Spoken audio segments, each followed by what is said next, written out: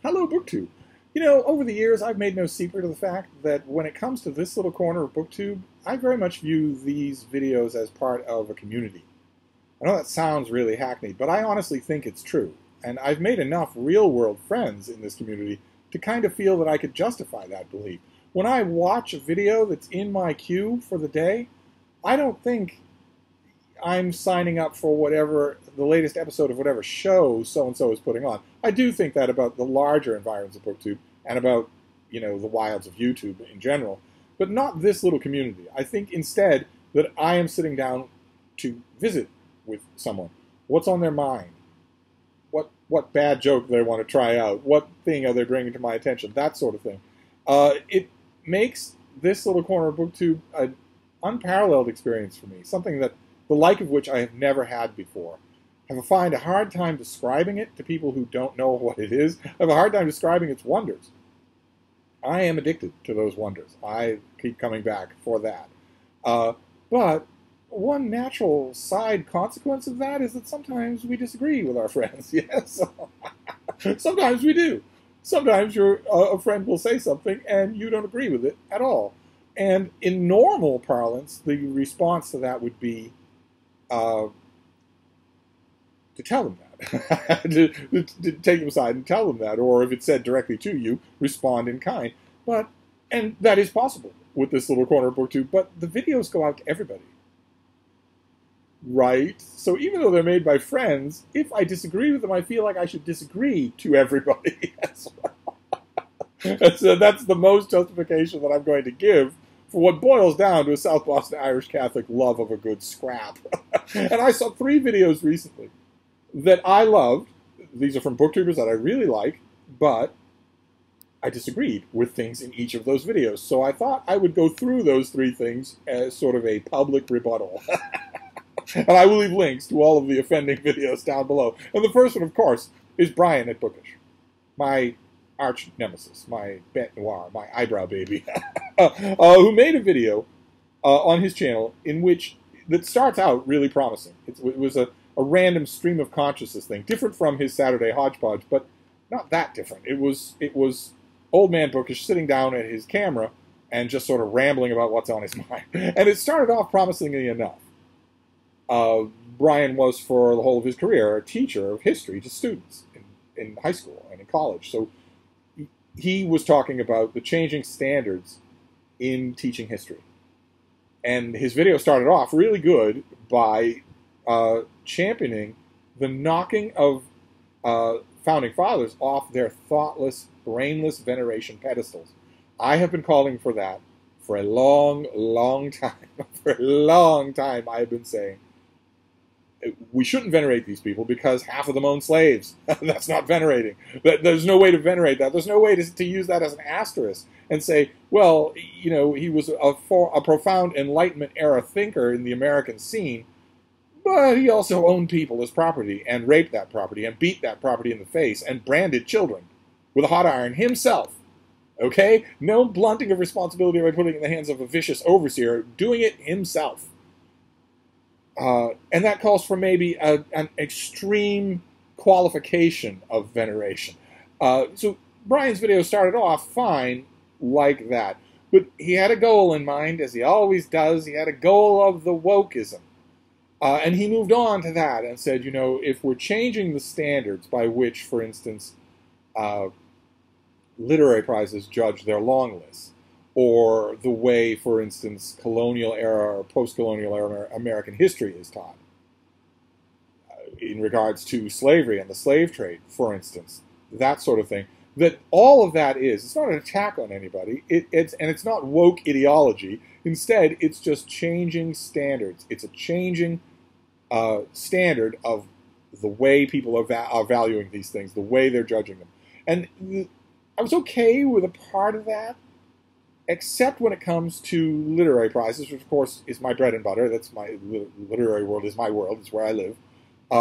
And Brian had in mind, I think, the Booker Prize. The Booker Prize long list was just announced. He might also have been glancing at the Penn-Faulkner list, which is, to my mind, the perfect illustration of what is wrong with this subject.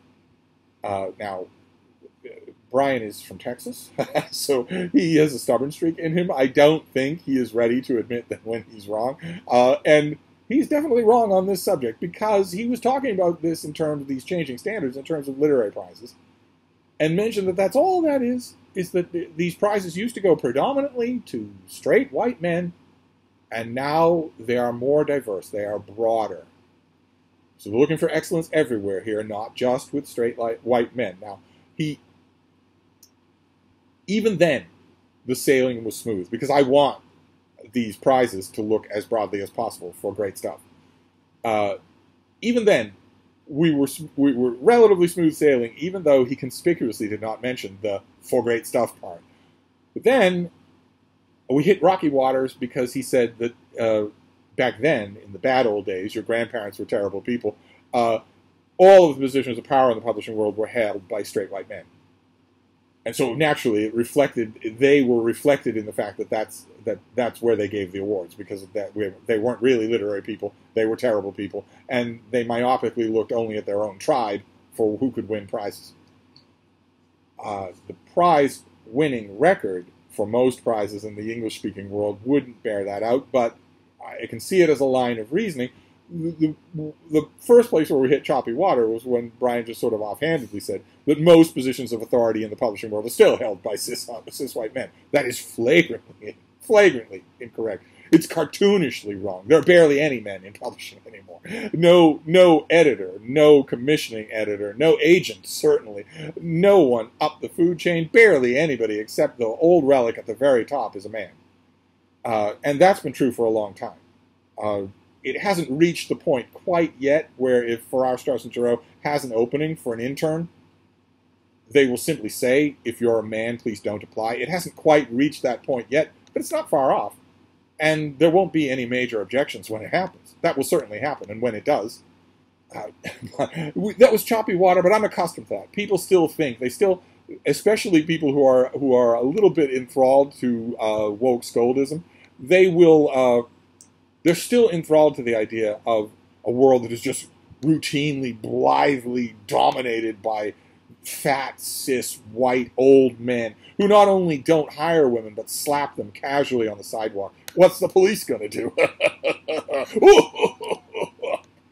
It's absolutely ridiculous. Most administrative states, most colleges, most hospitals, most schools, most city institutions, most bookstores, most aspects of publishing, they're all run by women. But woke skulls tend to love that image, that we are fighting for the very lives of people, that white men are wandering onto buses and just booting people off. Granted, it's disaffected, crazy young white men who are mass murderers in this country, who are mass shooters.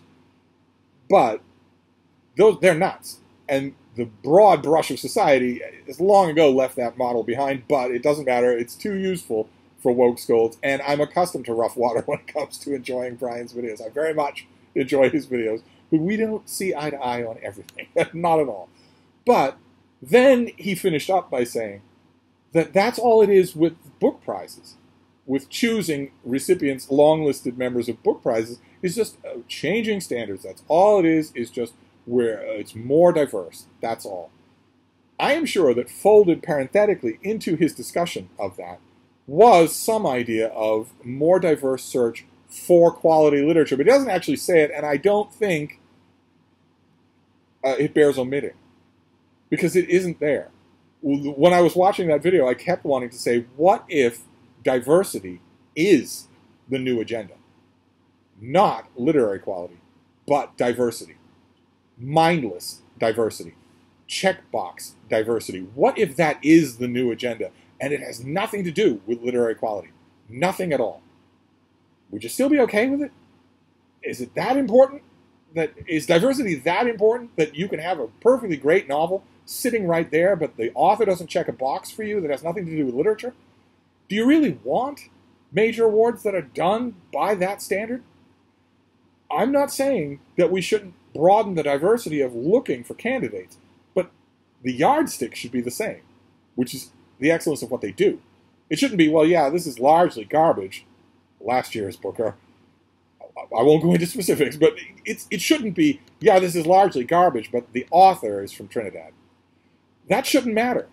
Now, I know the standard woke scold response. I'm not saying this will be Brian's response, because sometimes his responses are not standard woke scold. The standard woke scold response would be, well, you're a product of institutional white privilege racism. So of course you're going to say that you have a knowledge of what that quality is, and it might be different for people who don't come from your long line of uninterrupted slave-owning privilege. And of course I disagree with that. Of course I do. I disagree with the whole notion of blood guilt or inherited guilt of any kind. That is an Old Testament religious belief. It doesn't have any real-world validity to it. It's just a means for vengeance. It's just a means for vengeance. And so I don't agree with that. And that was a question I wanted to ask to Brian in that video is, what if mindless diversity with no thought to literary quality is the new standard? Would you still like it? You're right to point out, very holistically, very humanistically, you're right to point out that standards change, and we should all be interested in that and largely okay with it. We don't want our standards to stay the same. But some standards are bad, right? Some new standards are bad, was the point that I wanted to make there. Not so much of a disagreement as an elaboration. Then the next victim here, the next channel, is Matt Wall at Paperback Junky. Another channel I love. And he did a video, again, I'll leave a link to all of this before, and he did a video responding to a few videos that came out, one of which was by me, on how to BookTube. How to do this right here. A few do's and a few don'ts on how to do this.